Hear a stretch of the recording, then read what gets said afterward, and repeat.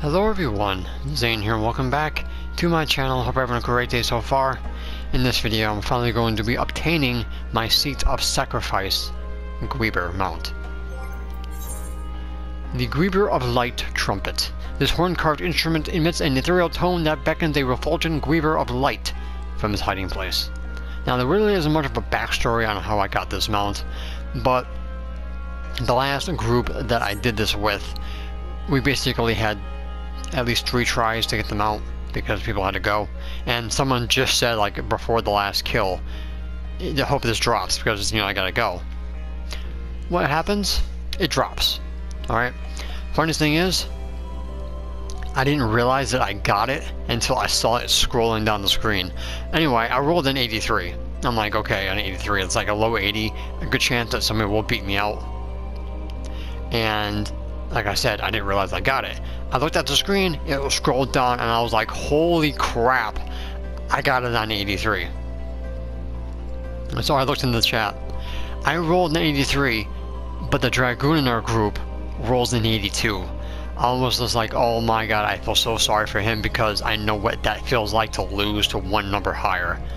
And I was just like, I just feel so bad for him. Not anymore because, you know, I had what I wanted, but I just felt bad for that person. But that's the story behind the Seat of Sacrifice. I really had a problem with this fight, mostly because of the knockback from Ninja. I could never get the arm's length timing down, but I finally managed to get it down because right after the Warrior of Light does the Solemn Confiteor, right as the Confiteor AoE dissipates and disappears, that's when you pop arm's length. So by the time the mechanics are done and the ninja disappears and the knockback happens, you are, I think, about to fall off, but like just enough where you can get it off and not screw up and kill your partner. So if anybody has a problem with that timing, right after the Confiteor disappears, then pop arm's length. Alright, so that story out of the way, let's go ahead and pop it. Go into the mountain guide under slot 5. Here it is.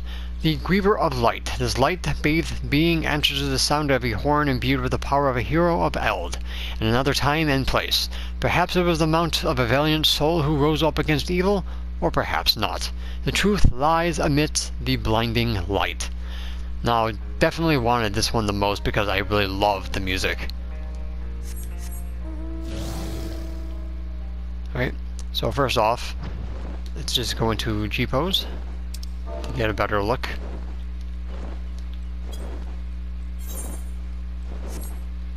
Alright, so we have the classic Helm of Light horns for the headpiece. The wings are just a nice light color. The plating on the tail is just like the ruby weapon, except different color.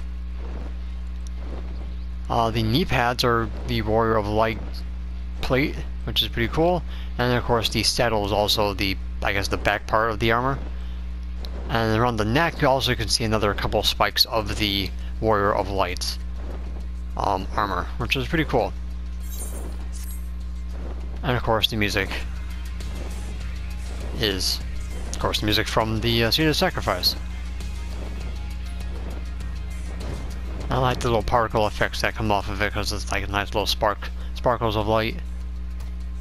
So yeah, definitely it's going to be one of my favorite mounts of this series.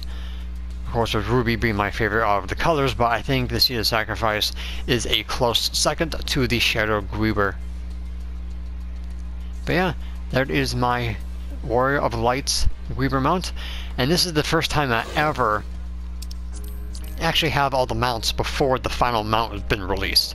I usually do this at the end of the expansion, but since the, you know, pandemic and everything, the rotation of the patches were a little bit off, so I had nothing else to do except do my mount farm. So the first time I actually caught up to the mount farms before the last one's released. Anyway guys, that's pretty much going to be it for this video. Thank you so much for watching. Please leave a like if you found this entertaining. Any comments, questions, concerns about anything in Final Fantasy XIV, please put them in the comment section down below. I'll be more than happy to help you guys out with any questions you might have. And of course, don't forget to subscribe to my channel if you're new for more Final Fantasy XIV Shadowbringers content. And as a reminder, make sure to hit that notification bell next to my subscribe button. It's where you guys will never miss an upload. So until next time, guys, remember to walk on the glorious light of Lord Bahamut. Take care, guys, and hopefully you get your mount as well.